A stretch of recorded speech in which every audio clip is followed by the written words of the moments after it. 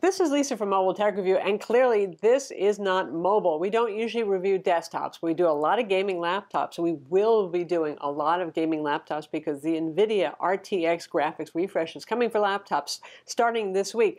But I thought this would be very interesting. HP offered to send us a review loaner of my new little friend over here, the HP Omen Obelisk, with an NVIDIA RTX 2080 card in there. That's a very expensive, fast, new card. Supports ray tracing and other nifty things. So as a baseline of comparison, for those of you who are still maybe thinking, should I get a high-end gaming laptop or even a mid-range gaming laptop or a desktop?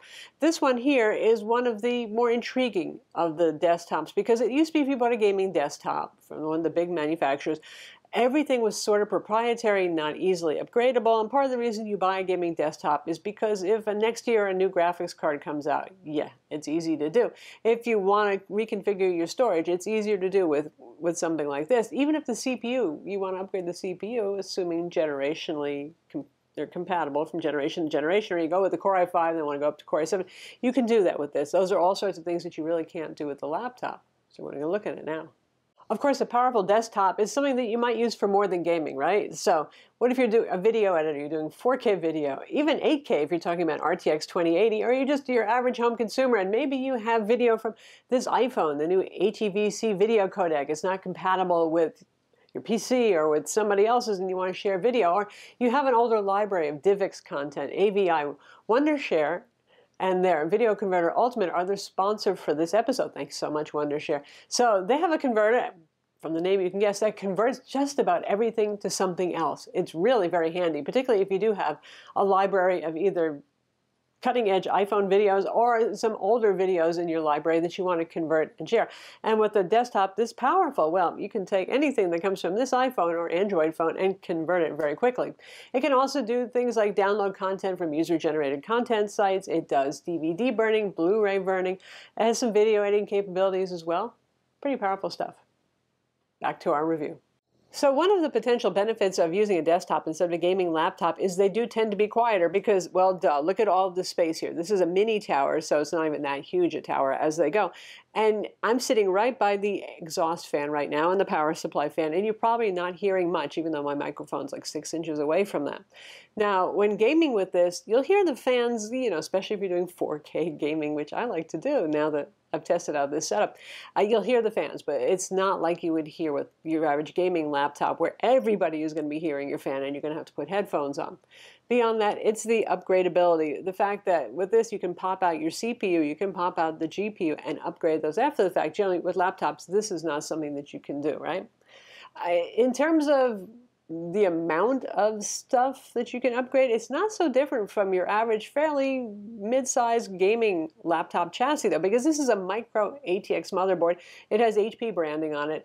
So you've got 2 RAM slots, not 4. You're going to have to go for a bigger kind of motherboard with not micro ATX size in there. So that means now that there are 32 gig DIMMs, you could go up to 64 gigs of RAM still. Only 2 slots to work with, which is pretty typical for gaming laptops too. This has one M.2 PCIe NVMe slot for a fast SSD.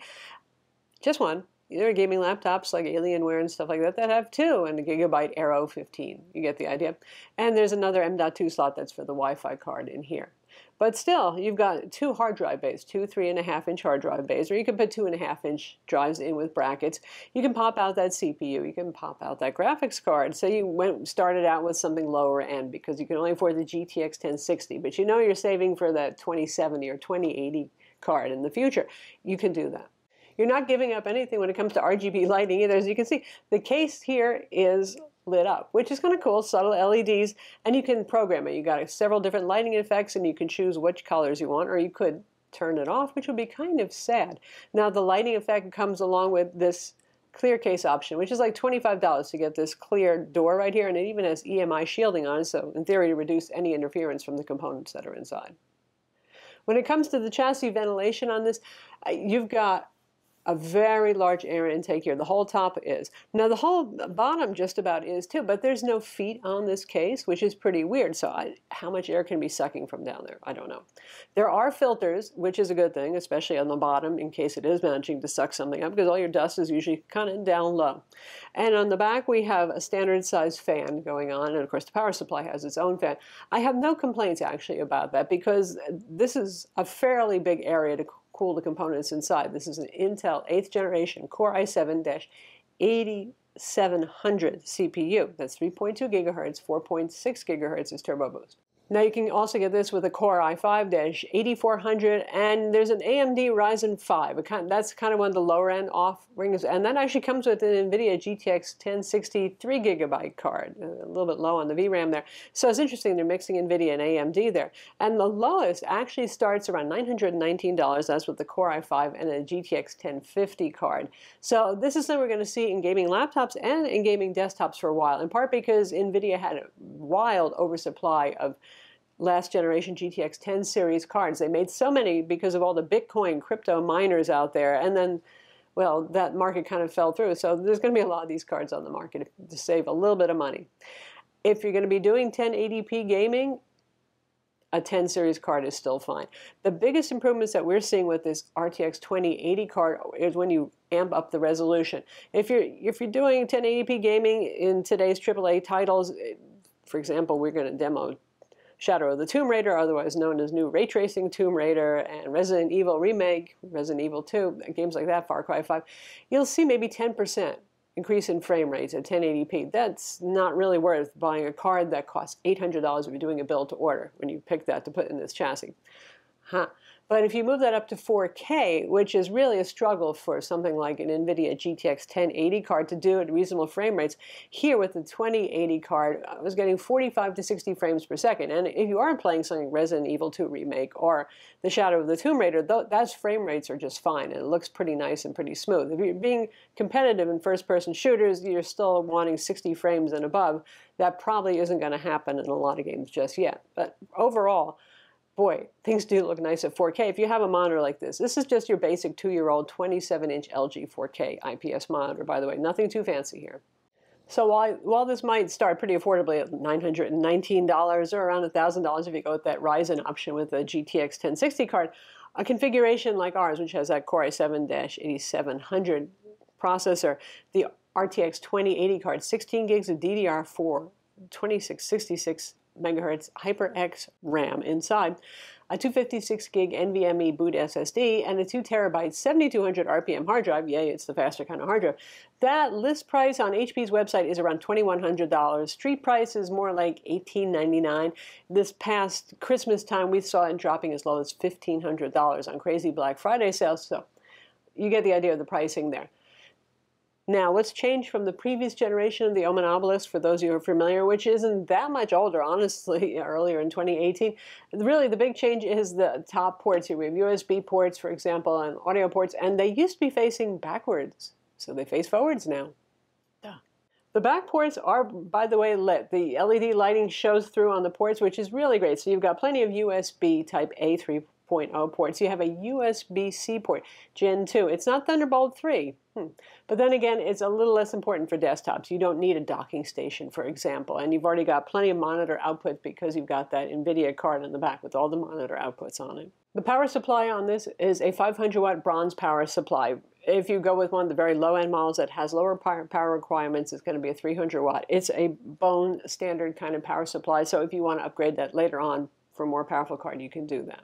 Opening this up is super easy. There's one little internal access button here, and the side pops right off, be it the glass door option or the metal door option, and then the world is your oyster. It's very cleanly laid out. It's very easy to access everything. This is an air-cooled system. This is not an overclockable CPU. That option should be coming later this year for those of you who really want that sort of thing. So once you open it up, pretty easy to get to everything. It's not all crammed up in there. I would suggest, however, upgrading this stock Intel cooler that's on here. It's not super effective. I was a little surprised coming from laptops where I complain when the core temperatures go up into the low 90s or mid 90s when gaming. Well, this one did that. Several of the cores were in the upper 80s centigrade, and I had one core that kept going up to about 93 centigrade when I was playing well, 4K AAA titles. I do admit that. So I think that an aftermarket cooler, something a little beefier, would be effective. I don't think you really need to go with something like water cooling for this particular processor. When you get the overclockable one, yeah, maybe then. But yeah, air cooling would be sufficient, but I would consider doing that.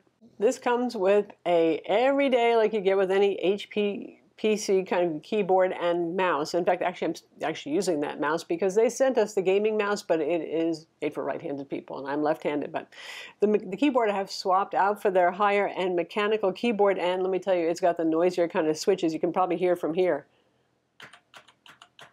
Nice, noisy mechanical keyboard. I really actually like this. It's very easy to clean compared to your average mechanical keyboard. It's got a very flat deck. The keyboards rise up above it, so you can blow compressed in there and whatever. And it's also got backlighting, and you can control the color scheme using the HP control panel to do that. In terms of performance, well, I mean, that's what it's about, right? The thing really does rock, I have to say. Like I said, I really got into 4K gaming with this for the first time ever, honestly. The RTX 2080 card in this is HP branded. It has a single big fan on it, but temperatures on the card were fine. Even pushing it with 4K gaming, I never saw the temperature of the GPU go up above 65 degrees.